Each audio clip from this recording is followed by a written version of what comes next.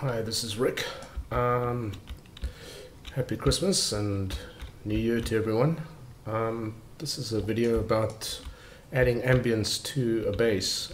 This is Sangin province, Summer Sangin 5x5 kilometer radius map. Very cool map. So this is the kind of mission, and we start off at the Afghanistan National Army Training Center, and then we get sent out to clear the bad guys, fundamentalists who've taken over various towns in the area. So to make this base seem alive, I've created some guys doing some karate training, a group of guys who basically come past singing, and a couple of guys, one guy doing some work on a vehicle, and we've got some guns firing, and at the firing range, which is a little bit further down over here, we've got a couple of guys shooting at some targets. So I'll show you exactly how those things work, and then I'll go into the details of how to create it in your mission. The mission's called Hell's Kitchen, and it's about for 8 players. Single player, actually have no idea how long it would take.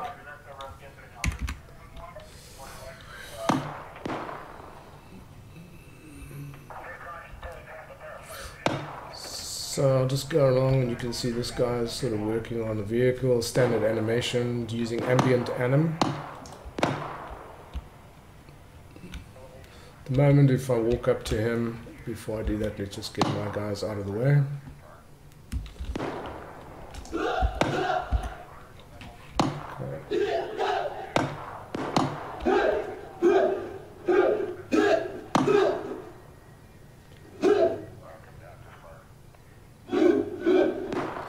Notice they're a little bit out of sync, which is deliberate. So I don't want them to be robots.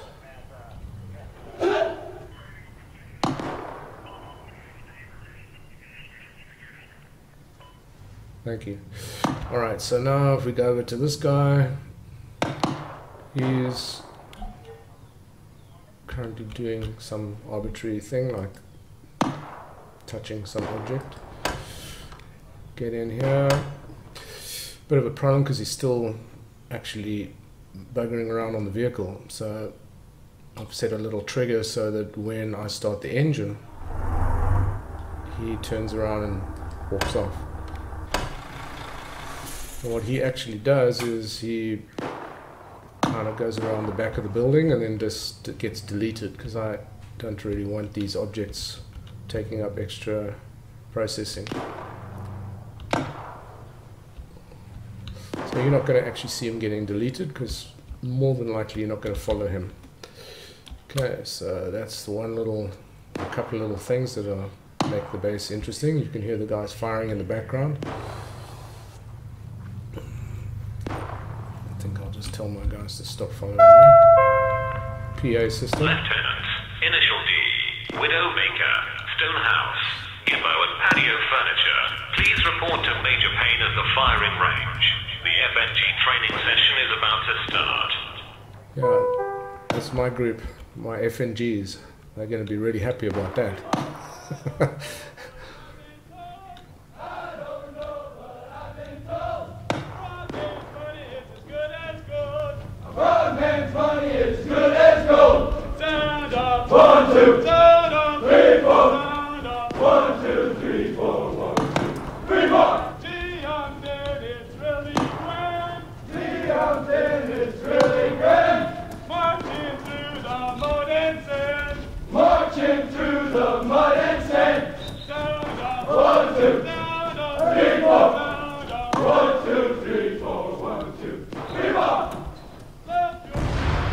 So we'll leave them to do their thing. And we've got these long-range guns doing a little bit of softening the enemy. There's a slight animation issue with RHS weapon. See, when they eject the shell, you get like a little bit of a water splash. I'll probably fix that. Nice animation though, as the gun like recoils, kind of kicks off the ground a bit. It's kind of cool. Okay, so now let's go and have a look at the firing range. Hold down Alt, click on the map, and instantly teleport, which is useful. Just put my guys out the way because they're AI.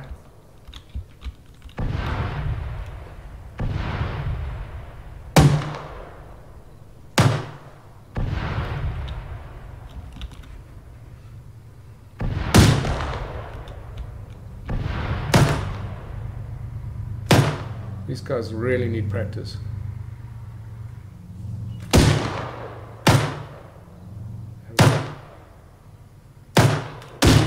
Oh, well done. Actually hit a target. Useless individual. Oh, suddenly he's perked up. Okay, so that's a little bit of animation and some ambient effects that I'll show you how I do. Let's get out of here. I can find my way out. Jesus, like a maze. Okay, so we'll go back to the HQ section. Sorry, error. Okay, let's just get out of here. Alright, so let's have a look at these guys first. As a trigger, as you pass through the trigger, it starts the animation on these guys. And the animation basically make sure there's a player in the trigger, because we don't we don't want just anyone to trigger this. As it stands, there is a blue guy in the trigger, so we wait for the player to get into the list, and then we spawn it so it's in the non-scheduled environment, so that we can make them slightly out of sync, because you don't want them to look like robots. So play move, that's the animation where they do some karate for each of the karate guys, which is from 1, 3, 5, 7 and 10. There's a minor sort of delay of 1/5 of a second, and then the other guys also play the animation. And then the first guy, which is car 7, says karate, which is actually a 3D sound of them shouting and generally making a noise. So that's how these dudes are kicked into action, and the animation that they play. As far as this little guy is concerned, he's working on the vehicle. He's repairing the vehicle in a standing position, and he's playing the ambient anim. Ambient anim is quite tricky to cancel. So I use a little trigger, and the trigger says wait until the engine of this truck called SOV truck, wait until that truck's engine is on, meaning there's a player in the truck, and the guy's name is Repairman. So wait until the engine's on, and then terminate using ambient anim terminate, which is, you'll notice the double slash over here, underscore. Ambient anim terminates, it terminates the animation. You don't need to specify the animation, it'll just terminate whatever ambient anim was running. Repairman, set behavior safe, because you don't want him to run off, because he's just been dismissed because you started the engine. You don't want him to kind of run off like he's in a panic. So I just set the speed mode and the behavior to safe, so he kind of turns around and walks off. Then Repairman, tell him to move to the marker position, remove repair, which just happens to be this little marker over here, remove repair. And in this marker there is a blue force present and Repairman in the list, meaning that once the Repairman is in this trigger, this condition will be true, and then it will delete the vehicle Repairman, so he gets deleted. Okay, so that's how those work. Now we get on to the guys running. This is quite fun. Initially I tried a whole lot of different methods and I couldn't get it to look realistic. at the moment they're reasonably, it looks reasonably realistic. They're synchronized and they're running together, so that's good, and they don't sort of stop and start in the whole story. You notice there are no paths or waypoints specified at all. Essentially what an animation is a forward velocity and then obviously playing the animation on the object. So when an object runs, he's not actually running at all. He's playing an animation and he's being given a forward velocity or a velocity vector. So what we have is a little trigger, which is currently, this trigger is used to hide and unhide the objects. So if you look here, this is a show hide module, and a trigger. This particular module, objects in synchronized triggers, very useful. Hide objects, and a trigger attached to the object will synchronize to it with true. So in other words, this trigger will fire immediately. It will trigger the module. The module will look for a synchronized trigger with objects in it. This trigger is blue force present. So if there are blue force present, this module will hide all objects in the synchronized trigger. This module is the same module except it's objects in synchronized trigger and its show units. Also synchronized to the trigger with blue force present. And what triggers this trigger is when the units move across towards the choppers, because you want them to be looking in this direction as the guys come running past, so they actually see and hear the effect. Blue force present, and the player needs to be in the list. And basically it says disable anim, so you don't want the units to play any other animation other than the one we specify. So we disable their ability to switch animations. Then we say whilst alive X in the array of the runners from 1 to 11. So alive X, do the following: play, move, that animation. This animation is a running animation, which is what you see. So while each of them are alive, for each of those units, run to 1 to 11, play this animation. Okay, and run 1, who happens to be the guy at the front, he makes the sound march, which is a remote, it's a 3D sound. Okay, so essentially they will move at the same velocity because that animation has a fixed forward velocity. So as I walk into this, it unhides these objects. They all kick into their animation state, and the front guy, which is, if I can get to him, there, run 1, he will start the 3D sound on him. They will essentially, because I've set them to 180 degree exactly, 180 degree direction, they will run down this road and they'll get to here. You can't turn them or make them run around in circles, because then you have to switch them out of the animation, change their vector or their direction, and then play the animation again, and so you get a pretty dodgy sort of effect. And so in this particular instance I decided, well, it's really just an animation, ambient animation, so you know, you're not going to really be concerned about the fact that they just kind of disappear into the distance, and eventually when they get down here they actually get deleted. So blue force present when the first guy in the group is in the list, then delete each unit in this array, which is basically all 11 of them. So essentially when they get right down to the bottom here, they get deleted. Okay, so as far as the guns are concerned, when you get into this area, when player is in this list, blue force present and the player is in the list, run this little script. You want number of rounds they're going to fire, and run a script called artfire. Artfire is back to here, have a look for the targets. Here you have your targets. Art target 3, 1, and 2. Slightly change the distance so that they have to change the elevation of the gun, just make it look a little bit more interesting. Okay, so the script artfire, as shown in the editor, you can see there's we were using 8 8 rounds, and it's executing the script artfire.sqf, which is sitting in my scripts folder in the mission, under the mission folder.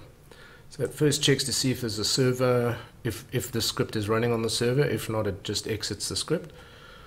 It then checks to see how many rounds we need to fire, and it pulls the variable out of the script that was passed, or the variable that was passed to the script. In this case, it's going to be 8. And then sets a variable, localized variable to rounds fired to 0, because we haven't fired anything yet. It then specifies under targets the 3 different targets that we can potentially fire at, and then it starts this kind of loop here. So basically it checks to see how many rounds have currently been fired against the number of rounds, total number of rounds that we wanted to fire. And if the rounds fired are less, in other words, if this condition is true, then it will do this bit. So it selects the current target, which is selects randomly from the targets, which is target marker, target 1, 2, and 3. And then the 3 artillery vehicles are called Art A, B, and C. Do artillery fire, get marker position, current target, and then it uses this magazine or ammo magazine type. It's going to fire 1 round, and then it's going to sleep for 3 seconds and a random 5. So each one of these could sleep potentially for 8 seconds or a minimum of 3 seconds. So that makes them look a little bit out of sync, so it's more interesting. And then at the end it just adds 1 to the rounds fired, and then it loops back and it checks to see is the one number less than the other number. If so, do it again, and then once that's completed, this condition will eventually, once you've fired 8 rounds, it'll be false, and so it will exit the script. So that's what artfire does. Okay, then the next thing is yes, the PA system. Here I've got an object, public address pole called loudspeaker, and then a little trigger.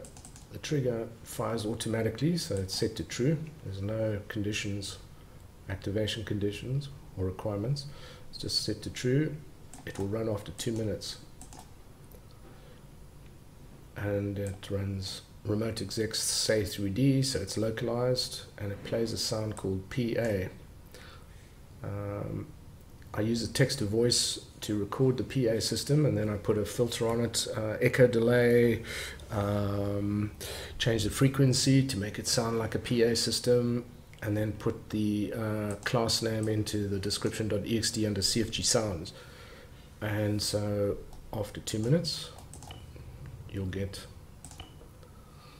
the public address playing a little message, which will hopefully irritate a lot of my friends when they play the game. So I'll get back into the mission. Let's wait for the mission to initialize.